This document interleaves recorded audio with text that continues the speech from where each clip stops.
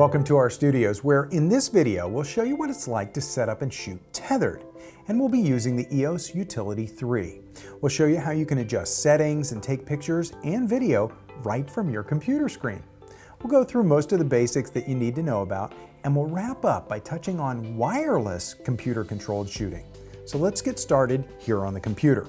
First of all, you can see that my camera is connected. We have the EOS Utility 3 already launched, and in the earlier video, we've been through the other two options, so we're going to click right on the middle and jump straight to remote shooting. What that does is it brings up this control panel, and you'll recognize that an awful lot of the settings over here are consistent with what you see on the camera itself. One of them is grayed out though, and I want to point out that you see the manual shooting mode is grayed out. That's because it can't be changed from this interface. There are some things that you actually have to go to the camera and adjust there directly. Not many, but the shooting mode is one of those things. Of course, the exception to that rule is the 1DX, because it doesn't have a mode dial. It actually can be remotely changed electronically. Based on the manual shooting mode, you can see that my camera right now is set to shoot an exposure at 1/60th of a second at f4 for the aperture. And if you click on any of these that have the dark black rather than the grayed out text, you can adjust these right here on screen. Now, before I go too far through all of the options here, I want to show you something really important and the thing that makes this such a great way to shoot, and that's live view shooting. So we're going to click on live view shoot here at the bottom of the panel, and you can see it brings up a full screen, and you can see my model is ready to go. Hi, Kim. And what we have on this screen is a live preview, and this is actually the focus area, so we can click, hold, and drag to move our area of focus. You can also see there are some additional controls on the right side of this panel. Now, these are controls that some of them are actually replicating what's over here in the control panel. So you can make those adjustments either place. What I like to do is I like to close this panel up so that I get a nice big preview. So just click there, and you get a nice big preview of what your final image is going to look like. This is the focus area, but the camera isn't focused. It looks as though it's close to focused, but it's not exactly focused. So the way that you do that is just double click any particular place on screen. So let me click, hold, and drag and move this just a little bit. I'm going to double click on her eye. And that way, it puts the camera into the mode where the lens actually captures focus. And now you see this green box. That means that it captured a good focus. And although you couldn't hear it, it was very faint, I'm sure, the camera actually did make its confirmation beep. Now, if you'd like to look very closely in this area, you can zoom in to 5 times or 10 times magnification. This is a temporary digital magnification. It does not affect your final image, but those controls are at the lower right. So click here, and you can see that's 5 times magnification. And you can see how nice and sharp the focus is right on her eyes, and that makes for a great portrait. We can even go closer. 10 times digital zoom, and it's nice and sharp. So going back to our original view, so we've already captured focus, we're about ready to shoot, and as soon as we do, we're going to trigger the editing software, DPP4, Digital Photo Professional 4. It automatically launches because it's already tied to our EOS Utility. Of course, my setup is that EOS Utility 3 is linked to Digital Photo Professional 4, but if you wanted to have some other editing software like Lightroom or Photoshop, you could do that. You'd just go into the preferences of EOS Utility 3, and in that drop-down menu, just choose the linked software option and choose that alternate application, and that way the other program is linked to your copy of EOS Utility 3. So there we have it. It's captured the image. It launches the DPP4 software, and you can see that's ready to edit. It came into that interface right away. Now, this video isn't about how to use that. We have a separate video series on how to use DPP4. So we'll tuck this away behind our live view. There we go, and we're back to the live view. Now, there's one other window that showed up, and it's the preview window. The reason this preview window is so great is you don't have to be shooting live view. You can just like we are here. You can shoot live view to shoot tethered. But you can also turn off live view and still shoot tethered and see those images show up in preview. You can use this if, for example, you have an art director on set and the art director just wants to see the finished images. So let's do that now. We're going to turn off live view by going to the remote live view window and click the close button at the bottom right.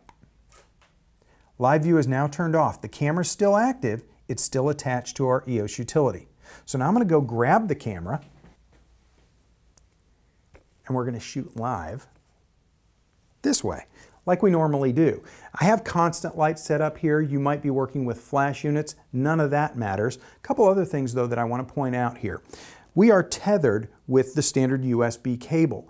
Some EOS equipped cameras have special configurations so that they hold this connection while you're shooting, because you might have a tendency to yank that out of there. You'll also maybe notice that I taped it down on the desk so I don't accidentally pull it out of the computer on the other end.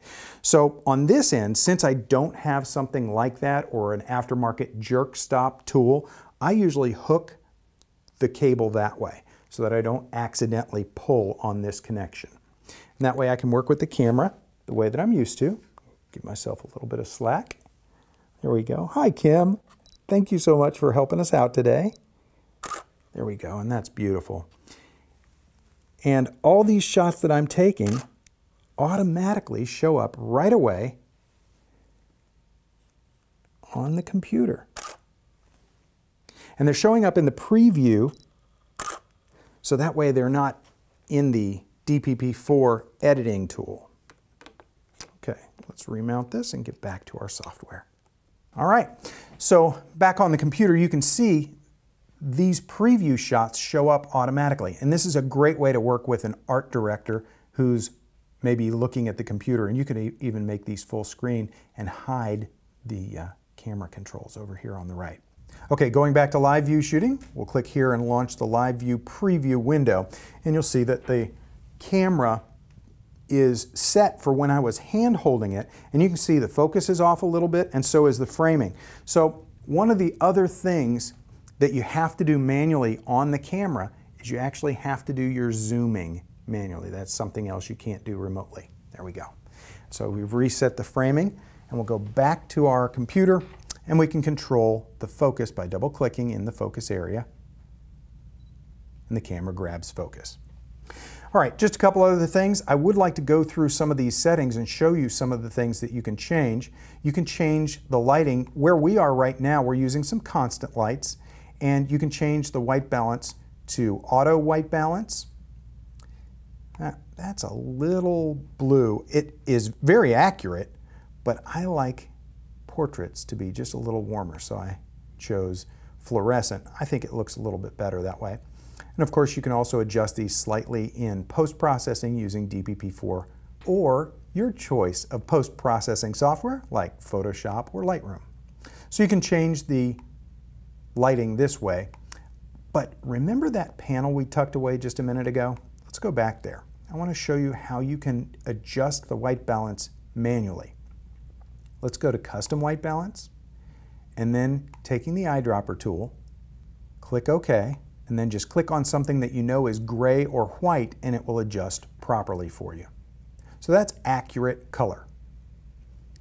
I still like the look of the fluorescent though. It has a slight warmness to it, and when I'm doing portraits I like a little bit more warmth in the image, so that's why I have that with a bit of an orange cast or a little bit of a warmth. Let's go to the drive mode. You can change the drive mode from single shot to continuous, or the quiet mode or quiet continuous, and of course you have the timers available. So you can choose evaluative metering or center weighted or spot metering. So we'll leave it on evaluative for now. This is the ISO speed. You can have it set on auto ISO for this particular camera or any of these other values, but for the lighting that we have in the studio here, ISO 800 seems to work best. You can change your image quality. Mine's set right now to camera raw plus a large high resolution JPEG. And then you can also decide whether you would like the images to go straight down to your computer like you saw that they do, and to the memory card, that's what's set up here, or you could have it go just to the computer, and that way it wouldn't go onto the memory card. Click OK, and you can see your changes reflected here. One of the nice things that you can do remotely also, besides shooting the still shots, which is what we've been doing so far, is you can trigger video remotely. Now you would do that by clicking here on the video camera, and as soon as you do that, it's in video record mode, but it's not recording yet. You have to go to the lower left, and you see where that video record button is, click on that. Now you're recording, and you actually see the counter, and you see the red record spot. When you're done recording, hit that same button one more time, and it's recorded a movie. Now here's the only thing. It always saves videos to the memory card on the camera, but it doesn't download them automatically. You can choose later whether or not you'd like to download those videos, and in fact, let's go ahead and put away this screen. So I'll choose Close. And you see this dialog box? It actually is asking you the question, do you want to download the video that you just recorded? You have the option to do that now by clicking the download, or you can simply click Cancel and do it at a later time. In the bottom of the control panel here, you also have access to some shooting menu options like picture style. You have access to flash adjustments if you have a flash attached to your camera, which I don't at this point. And you also have access to setup menu items regarding the live view. When you're done working with the live view setup, if you want to close the preview window, the live view preview, click the close button, and you're back to seeing the previews of the shots we took just a moment ago. When you're ready to go back to the EOS utility itself, click on the main window button at the bottom right of the control panel, and it goes right back to the EOS utility itself. Now, if your camera has built-in Wi-Fi, like the 6D I'm using, it's very easy to use this software and set it up so that you've got a wireless connection. In this case, I've set up an ad hoc network. How you set up and connect with your camera using Wi-Fi is going to vary. It's very different, and in fact, there's a whole manual Canon has put together, so you can look that up in the manual, get the Wi-Fi connection in place. Once it's in place, many of the same functions are still available. So let's have a look on the computer at some of the Wi-Fi functionality. Again, you can go back to remote shooting, and you can see the same control panel that we had before is still available. Most of the same settings are controllable remotely, even when you're wireless. But there's one thing that's missing, and I want you to look to the right of the live view shoot button. There is no longer a video button. That's because you can't trigger remote video shooting. From the live view shoot, when you click on that, you'll notice that the live view shoot still looks the same, but you might notice that the video feed is actually a little bit jumpier. It's going to depend on the camera that you're using and the wireless connection setup that you have. But there's a little bit of jumpiness, a little bit of additional jumpiness to this setup.